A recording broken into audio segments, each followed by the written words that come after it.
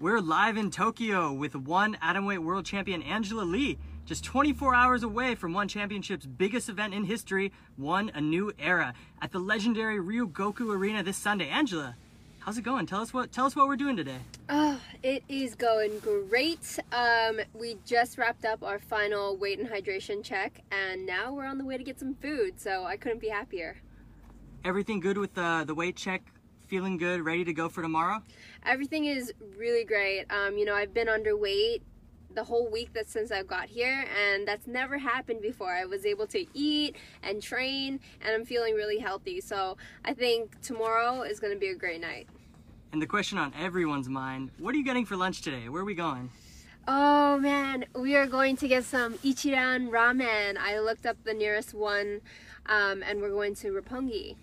Have you been there before, or is this a first-time ramen experience? I've been to an Ichiran ramen before. I think it was in Shinjuku, and it was amazing. It blew my mind. It was literally such a cool experience and best ramen I've ever had. So I've been craving it since, and now get to dig in. We caught you in the fall coming out for the One Championship press conference in 2018. How was the trip this time? Is it a lot better? Are you more acclimated to your surroundings? How was the trip this time to Tokyo? When did you arrive? So I arrived in Tokyo Monday evening, and the first couple of days I had a little bit of jet lag, but that was totally fine because I was getting plenty of rest anyways. And the weather here, it's a little bit chilly. It kind of reminds me of Vancouver, Canada, but it's Sakura season, so we're surrounded by cherry blossoms and it's beautiful. I'm so glad we came at this time of year. I saw you getting swarmed by fans in the lobby. Has that been happening all week? It seems like everyone knows you out here.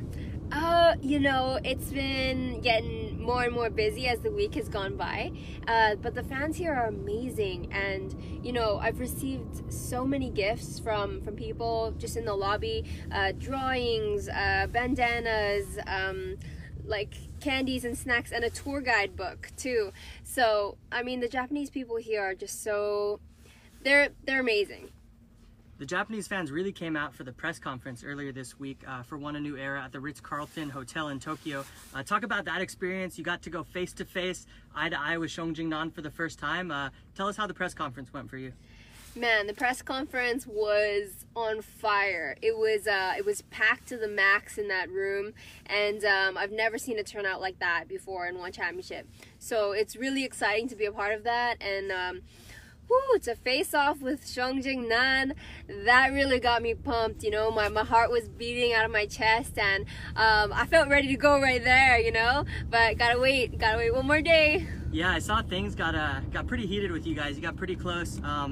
Having sized her up now, do you feel like you're the bigger, stronger athlete, or do you feel like you guys are pretty on par as you're moving up in weight, strawweight division for the first time? Moving up to the strawweight division, I've never felt like I would be, a smaller opponent compared to the other people at strawweight, especially with xiong jing. So I feel very confident, and when I sized up with her, at the press conference, yeah, she was around the size that I imagined her to be, so I think that his size is not going to be an issue. Tell us a little bit more about your camp in preparation for this bout. Anything specific you worked on for xiong, or any different approach, any new training partners, anything at all? So we picked up camp from the last time we were supposed to be scheduled to fight in November, and it's kind of allowed us time to sharpen the edges around things, tighten everything up, and we stuck to the same game plan, but I think now it's gonna just be executed a lot more smoothly.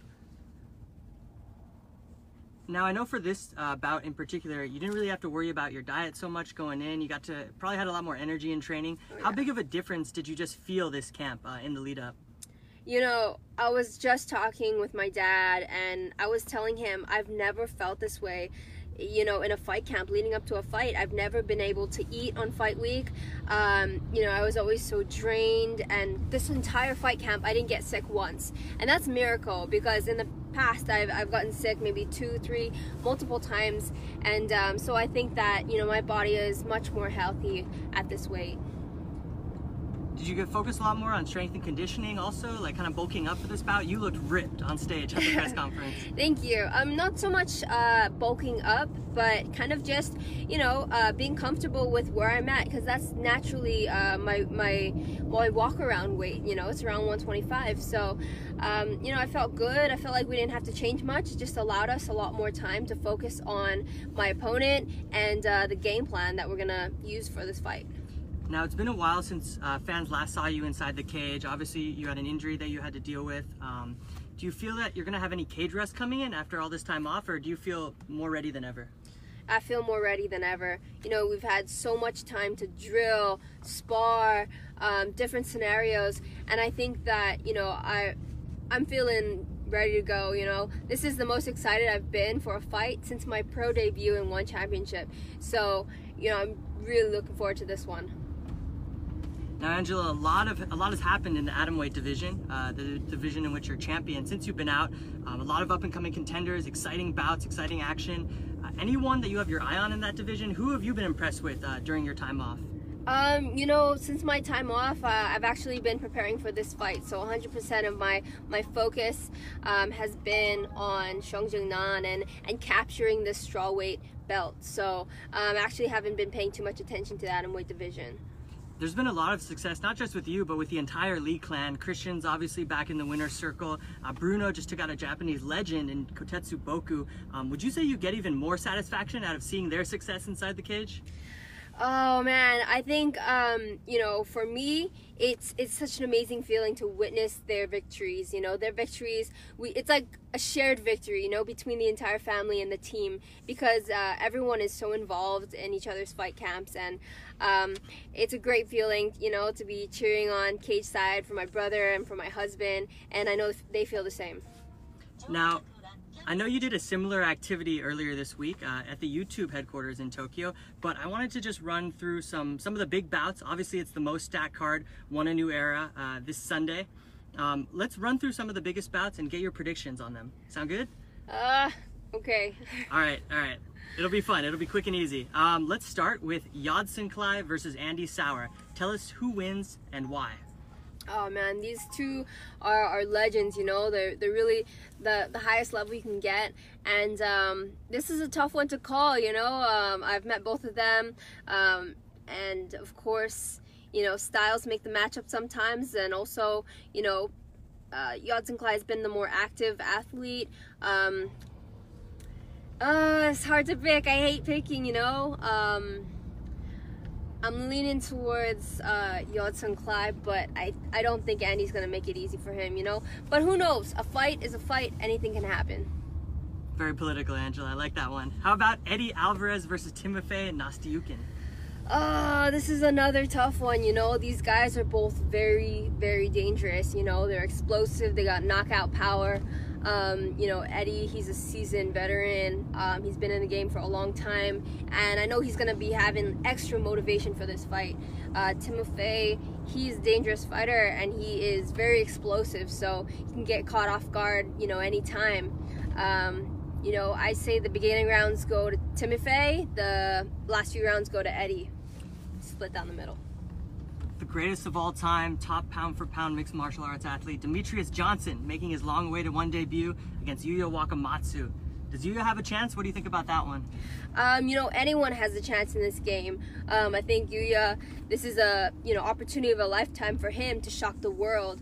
A lot of people are going to have their eyes on this fight, so I think that this is a chance for him to shine. And DJ, being the great champion that he is, I'm sure that he's got loads of experience behind him and lots of MMA knowledge, and I think he's gonna know how to finish this fight. Kevin Bellingon versus Bibiano Fernandez, the trilogy bout in the one bantamweight division.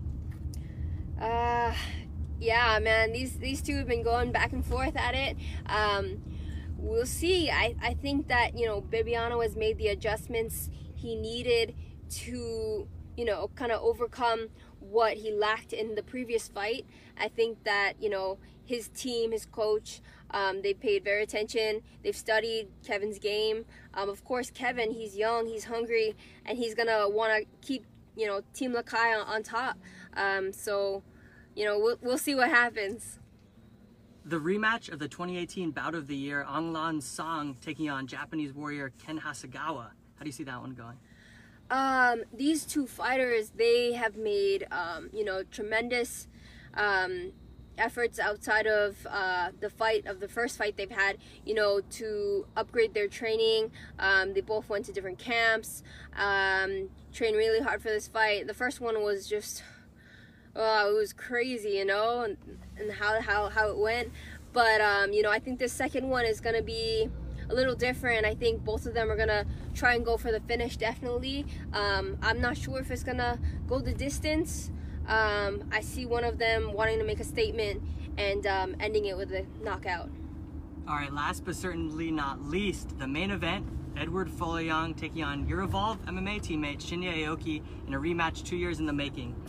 Well, I want to say you're picking Shinya in that one, right? I'm going with Aoki-san.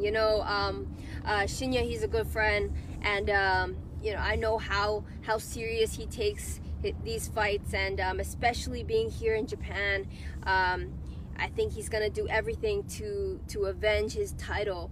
And as talented and as an amazing champion that Edward Folayang is, I think that being here in Japan is gonna have some extra motivation for Shinya. All right, Angela, you're off the hot seat. Enough serious stuff. Looks like we're pulling up to the restaurant now. Really quickly, any plans for after Tokyo next week? Gonna hang out after the bout?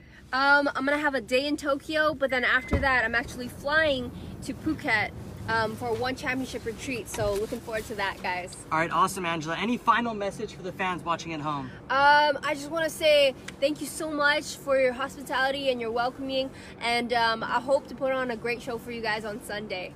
All right, fans watching at home, don't miss One A New Era this Sunday as Angela co-main events the biggest card in martial arts history against one strawweight women's champion xiong Nan. Remember, in many regions, you can watch the event live on the One YouTube page or on the One Super app beginning at 3:30 p.m. local time. For our fans in the US, Japan, and watching around the world, make sure to check your local listings. Bye, Angela. Bye, guys. Well, Angela Lee is an American-Canadian mixed martial artist who is currently competing in one championship. On May 5th, 2016, she became, at 19 years old and 9 months, the youngest person to ever win a world title in MMA by defeating Mei Yamaguchi to win the one women's atomweight title. Angela Lee married to her fellow mixed martial artist Bruno Bocci, and they have a baby together called Ava Marie. Thank you so much for watching. See you soon in the next video. I really appreciate your time.